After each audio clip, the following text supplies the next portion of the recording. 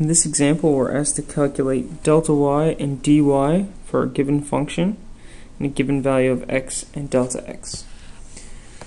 We'll begin by calculating delta y, which is the change in y values, which we can calculate by calculating the functional value at x plus delta x, so 3 plus 0.1 is 3.1, and subtracting f of 3.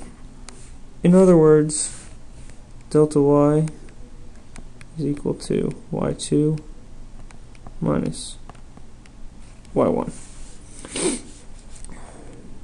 To calculate f of 3.1, we simply plug 3.1 in for x in our function. The first time here, we'll write it all out.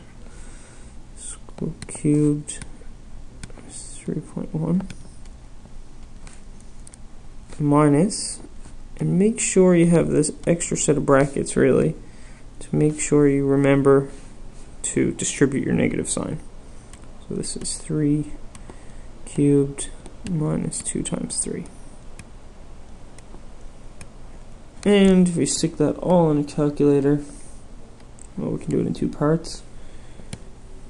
23.791 minus 21, which gives us 2.791. Now the differential of y, or dy, we calculate assuming that delta x is approximately equal to dx.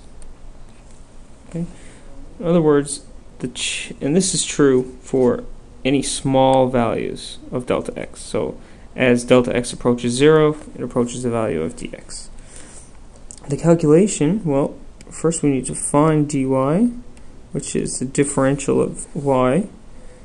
So we take the derivative and multiply it by the differential of x.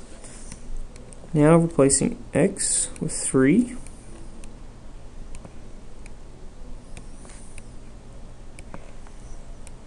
and dx with 0.1, we can put all that on the calculator and find that the answer is 2.5.